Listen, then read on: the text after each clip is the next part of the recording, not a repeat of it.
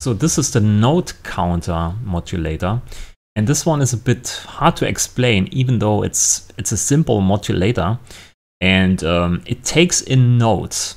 Every time you play a note, this one counts this note and tries to convert it into a modulation signal.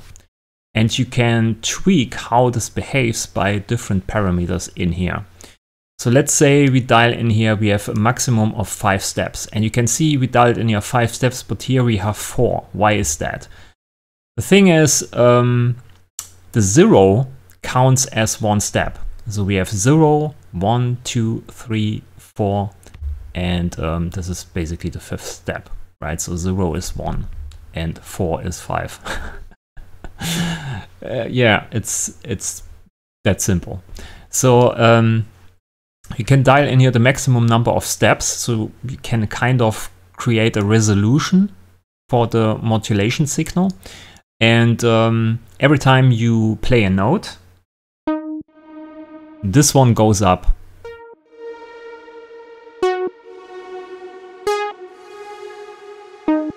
And then we end up on 0 again, because we reached the maximum number of steps, which is here 3.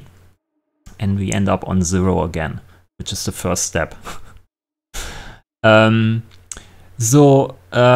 can also increase here the increment number by 2, for instance. So instead of every time you play a note, it goes up 1 step, you now go up 2 steps. So next one is 2 and 0. So the next one would be 4, but we have only 3 here. The next step is then 0.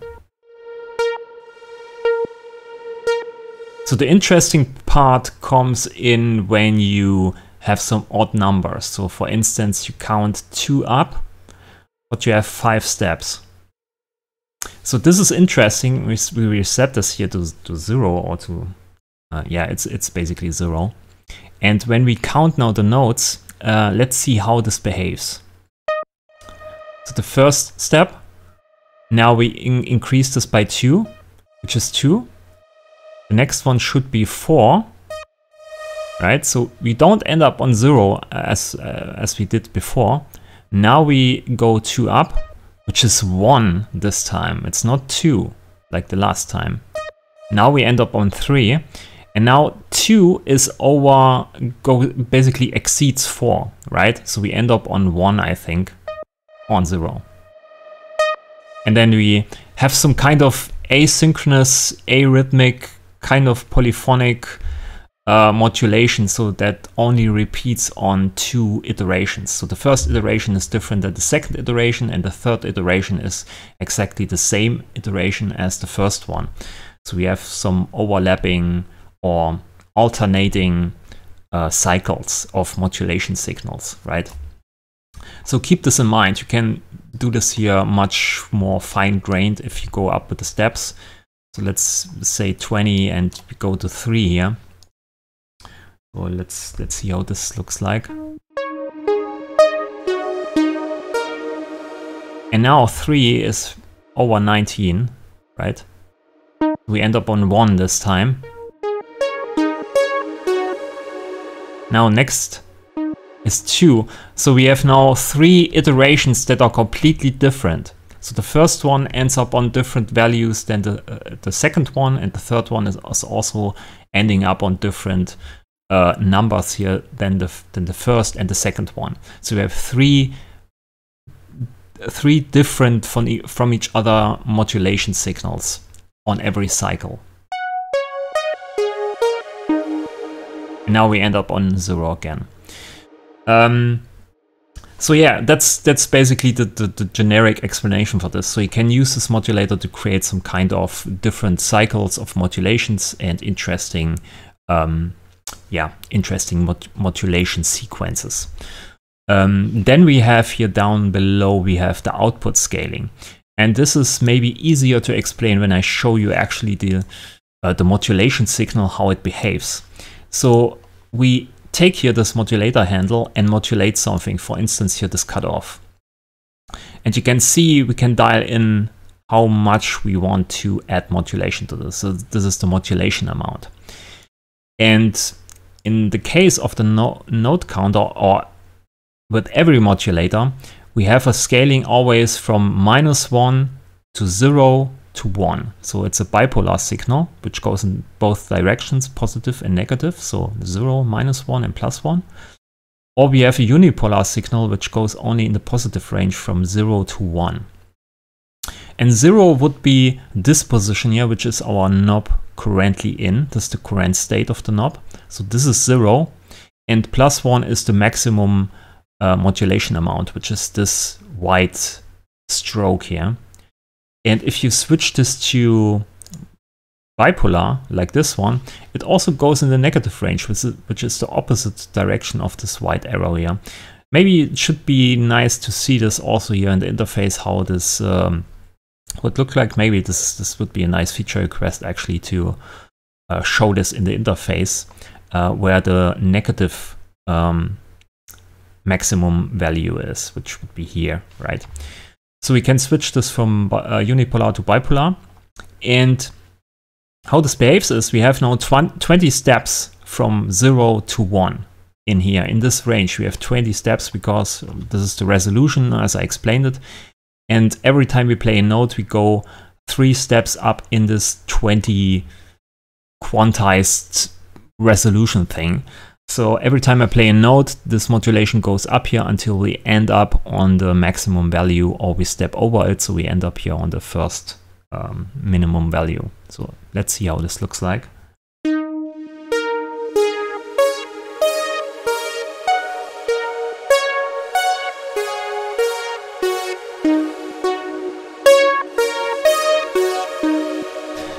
And you can see on each iteration, like I told you before, we end up on different positions in this range, or in this modulation range here.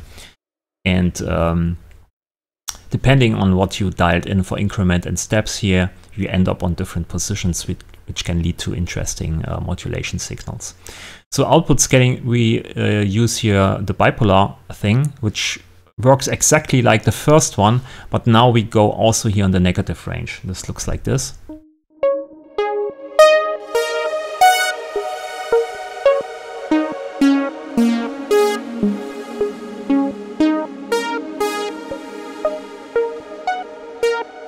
Okay, so pretty interesting. What you also can do is you can, instead of going here up increment steps of 3, maybe we dial down the resolution here to 4, which is much smaller than 20, but we go up maybe 5. So let's see how this looks like.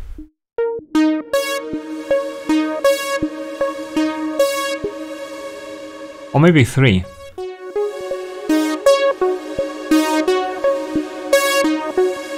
And also in this way you end up on different positions here every time you iterate through this cycle. Because 3 barely fits into 4 steps, right? So this would be 6, and 6 is doesn't fit into 4, so we have 2 left over, or the rest 2 basically. So it's a math operation. But you don't need to do that. You can just dial in your whatever and see what it comes out of it. But you can create interesting things with this. Even though if you use multiple of these with different, increment and step sizes here, and modulate different things. So this can lead to very interesting modulations. As you can see, every time I play a note, each of these modulations end up on different positions every time, but sometimes they overlap, sometimes they completely are in sync, and sometimes they... So it's like polyrhythmical, right? You can create interesting overlapping sequences. Okay, enough of that. You can also, of course, here have a per voice option in the inspector for this. So you can apply this to multiple voices individually, which can also be interesting.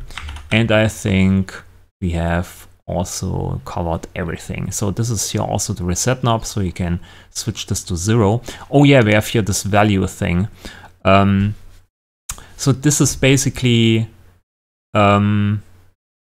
yeah, let's look how this looks like here. Switch to this one, scaling as value, and then we play some notes.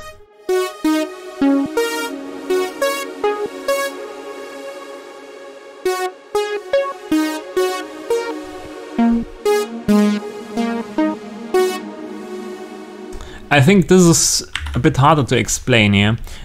So value is 0, 100, 200, or yeah, it's basically when you have 3, you have probably 300%, and if you have 4, you have 400%, and so on. So it's a absolute conversion of these numbers to percentage. I think that's the best explanation for that.